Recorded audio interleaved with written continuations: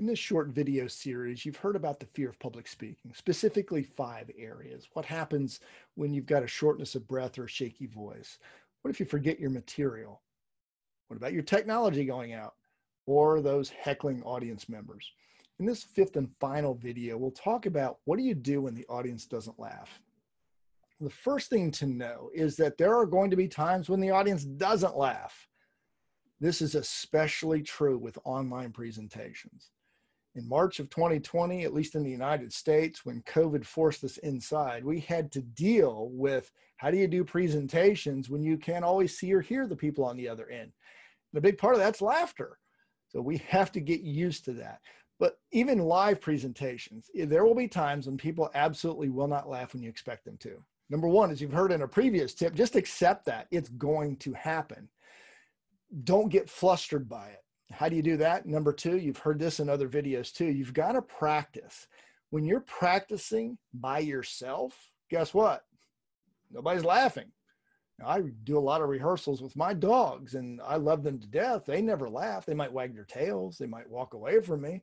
But that leads me to the third point, which is know your talk so well that you absolutely know which lines get a laugh every single time.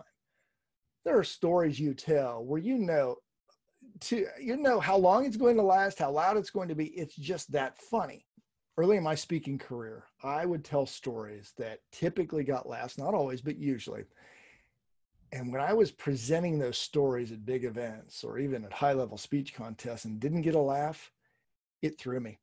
It flustered me so badly that the rest of the speech was ruined, because I didn't know what to do. What happened? They threw me off my game.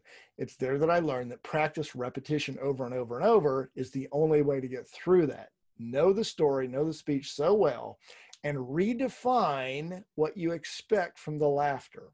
Now, what do I mean by that? That's the next point here. Know what the difference is between comedy and storytelling. In comedy, when a comedian doesn't consistently get laughs, that is called death of a career. In public speaking and storytelling, when they don't laugh at a funny line, you just made a really good point. That's the essence of it.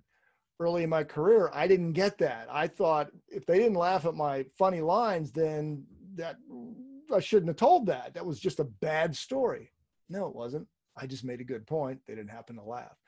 And that leads to the next point, which is never tell jokes in your speeches. I know for probably 100 years, speakers were taught, open with a joke, tell them a good joke to warm them up. Don't do that. If the joke fails, you've already dug a hole for yourself. Number two, it makes you sound very pedestrian. It sounds like, oh, just every other speaker who's not there to help us provide value, but there just to make us laugh. If you just want to entertain people, that's fine. But remember, people today are highly distractible and they're busy.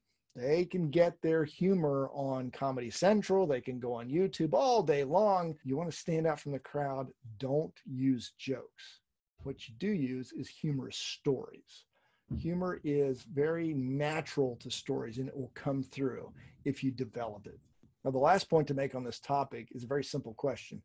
What do you do if they do laugh when you didn't expect it? It's the opposite of the fear that most people have. What do? Let them laugh. So many times I've seen people, and I've worked with speakers, especially in speech contests, which are timed, where they'll tell a funny line, or they'll say a funny line.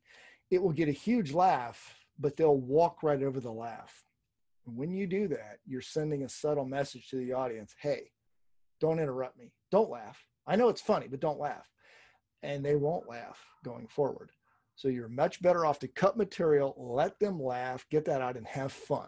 Is it possible that people won't laugh at certain points in your talk when you expect them to? Absolutely. I promise you it will happen. You got to know how to handle it. Be so prepared again that it's not a big deal. You've made a point. You haven't lost an opportunity for a joke. And be ready when they do laugh and you didn't expect it to let them do it. Forgo some of the lines in your talk to let them have a good time. Hopefully these 5 videos have helped you to understand the 5 fears of speaking and given you some ideas on how to better manage that. I'll leave you with this regarding the fear of speaking. The great speaker Patricia Fripp, Hall of Fame speaker, first female president of the National Speakers Association, once said, People don't want perfection. They want connection.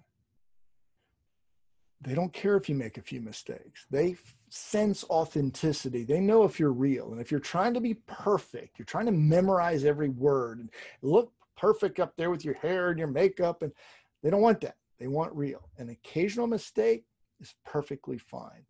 Go up there, give them the best message you've got in the best way you can that day, and you'll begin to manage fear, and it will never hold you back from speaking again.